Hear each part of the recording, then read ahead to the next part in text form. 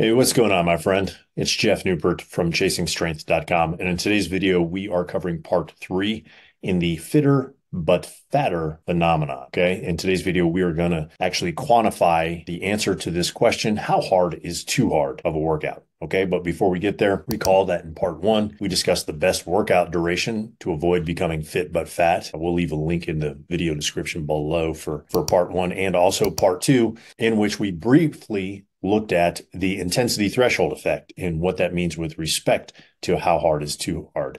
Now, if you recall, in the intensity threshold effect is the intensity, a percentage of your maximum effort that triggers a cortisol release. And recall, in most cases, many people with excess stomach fat, men and women, already have abnormally high circulating levels of cortisol, which are directly correlated with producing more stomach fat. So if that's you, you don't necessarily want your body to produce even more cortisol from your workouts, because obviously that can produce even more stomach fat, contributing even further to the fitter but fatter phenomenon, right? That makes sense, doesn't it? So let's actually look at some of the specifics in the research, the scientific literature about the intensity threshold effect. So I think we'll either put the research up here somewhere on the screen, or we'll leave it in the description below for you to go back and take a look at. All right. So one study actually showed an increase in pre to post exercise cortisol from exercising at 30 minutes over the VO2 max. All right. By contrast, the same study showed that lower intensity exercise reduced circulating cortisol levels. So let's talk about contrast there. So we're talking about doing a hard aerobic workout over 80% of your max, or even a hard anaerobic workout. Okay. So like interval training, as compared to something that's really easy, like taking a walk. Okay. So the former increases cortisol levels, the latter decreases circulating cortisol levels. Okay. Now, another study demonstrated that short 30-second rest between circuit training using 70 to 75% of a one repetition maximum for 30 minutes did not increase circulating cortisol levels during or post-exercise. So that's good news too. And in a seeming contradiction to the first study, a third study, reports that high-intensity interval training, which is 85% or greater of the VO2 max, produced a 42% decrease in circulating cortisol levels after 3 weeks in a subcategory of obese individuals. Okay. However, this same study also reports elevated circulating cortisol levels after regular bouts of endurance-based exercise, which gets us back to that 30-minute time frame we discussed in part 1. And here is what the authors stated with regards to regular bouts of endurance-based exercise, okay? The stress responses to exercise may vary greatly depending on intensity, high, moderate, low, duration, short, moderate, long, and type of exercise, continuous versus intermittent, leading to different levels of allostasis, which may also be influenced by other parameters such as age, sex, and training status. All right. Now that explains the differences in individuals' responses to training programs. That explains why maybe a certain interval type training program using your kettlebells works great for you, but not for me, and vice versa. Okay. It has to do with that quote. So a fourth study, a strength and power training program, reported decreased circulating cortisol levels as a result of that particular resistance training program. Okay. Again, that was a strength and power focused strength training program. All right. Here's what the authors said. Another important finding of this study was that the amount of cortisol produced at resting levels was reduced, and the response to the resistance stress was lower in the older men. So this is good news. This was, you'll have to go look it up. I can't remember at the time of the filming of this video, but this was not young bucks, okay? This was definitely men over 40, and actually I believe it was men over 50. So that's great news. And let's take a look at one final piece of research. A 2021 literature review stated prolonged aerobic exercise, especially at higher intensities, significantly elevates cortisol concentrations when compared to similar duration and intensities of resistance exercise. Okay, interesting.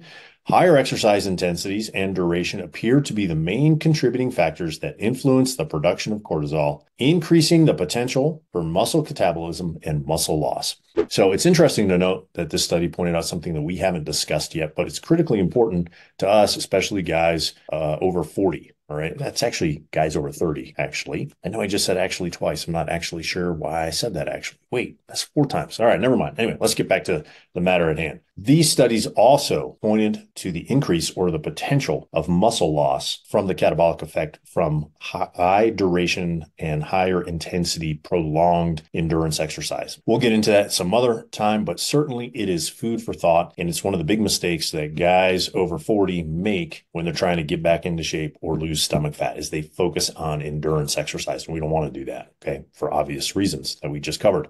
So let's summarize what we've learned so far. Cortisol is 1, released at VO2 max above 80%, 2, not released from resistance training at 70 to 75% of a 1 repetition maximum performed with short 30-second rests in a circuit fashion. Cortisol is released after high-intensity interval training, and cortisol is decreased at rest by 42% after 3 weeks of specific types of HIIT, high-intensity interval training, in obese populations. And point number 5, cortisol is significantly decreased at rest after strength and power-based resistance training. So far, so good, right? But I think we still need to dig deeper on the too hard. So one of the things we haven't covered specifically is too hard also means too frequently. It is also important to note that since cortisol is a stress hormone and your workouts are perceived as a stressor, at least when engaging in HIIT, okay, certain types of HIIT, and that means training too often, at least using HIIT can keep circulating cortisol levels elevated. Now, that may seem kind of strange, but let me give you a case in point, something that I experienced personally. So a couple of years ago, a private client of mine and I embarked on a daily swing challenge. You might have seen those things, do X number of swings per day for X number of days. So what we decided to do is we were going to do 100 swings a day for 6 days a week. And we also decided we're going to do 100 push-ups a day for 6 days a week as well. So what we ended up doing is alternating sets of swings and push-ups.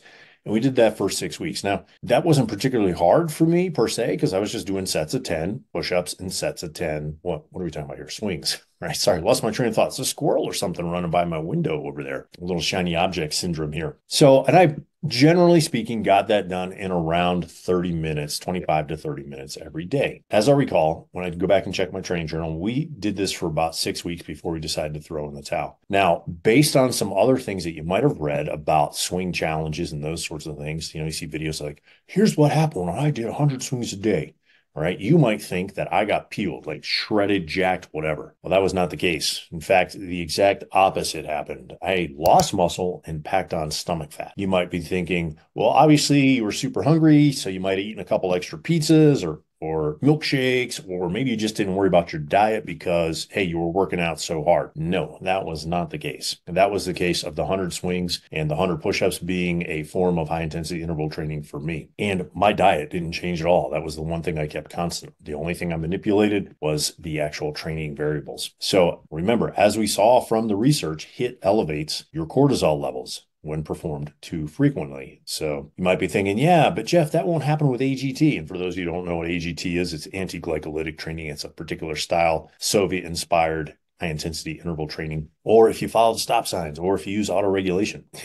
I was doing those things during that 6-week period, right? At the end of the day, your body only knows stress. Go back to that quote on allostasis, right? So too much stress for your body, and your body cannot recover, which means it responds accordingly, like the fitter but fatter phenomenon. So, and that's because, as we've seen, okay, let's just repeat this because it bears repeating. We got to pound this into our psyches because it's so contrary to what we have been conditioned to believe and expect about our training and from our training, okay?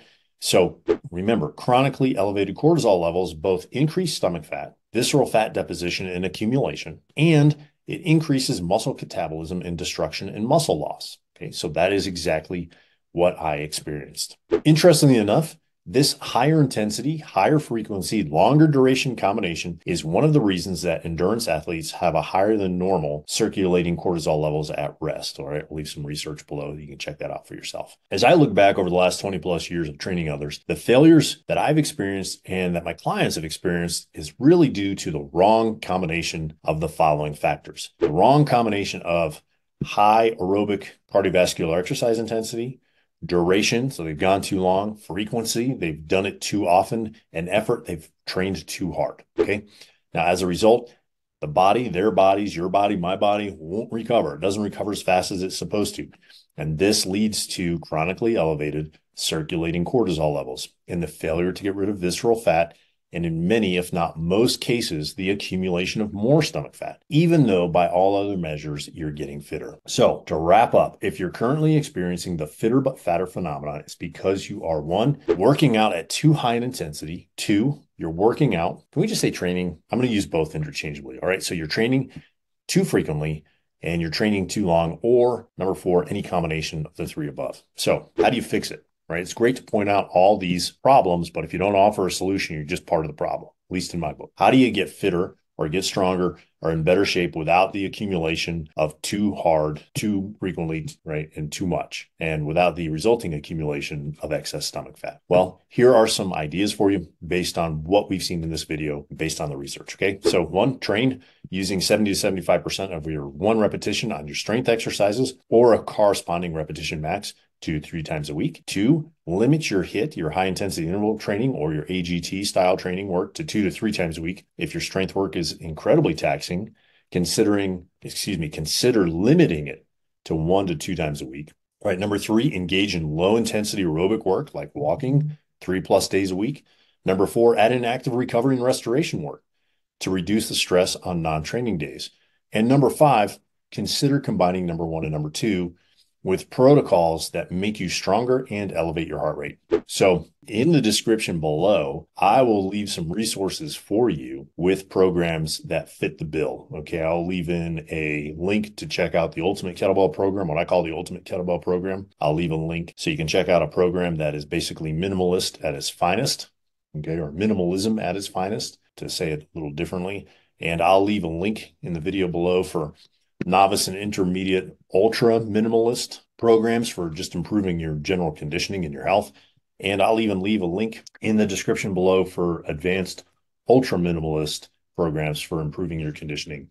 All right. So to wrap, if your goal is to solely lose weight and fat and you don't care about getting stronger, then one, use HIIT or AGT 3 times a week. Two, engage in low intensity aerobic work like walking 3 or more days a week. And three, add in active recovery and restoration work to reduce your stress so you reduce the circulating cortisol levels on non-training days, okay? I'll also leave a program in the description below with a link to that program that will help you do that. So hopefully that was a lot of information to take in. Hopefully you enjoyed this 3-part series. Again, if you missed videos 1 and 2, we'll leave the link in the description below. And if you have enjoyed it, go ahead and click the like button, click the subscribe button if you haven't subscribed already. And if you know somebody, friend, family member, foe, even foe, right? Be kind to your enemies, bless them, share this video or the first 2 videos with them and help them dig themselves out of the fitter but fatter phenomenon. Okay. Until next time, my friend, stay strong.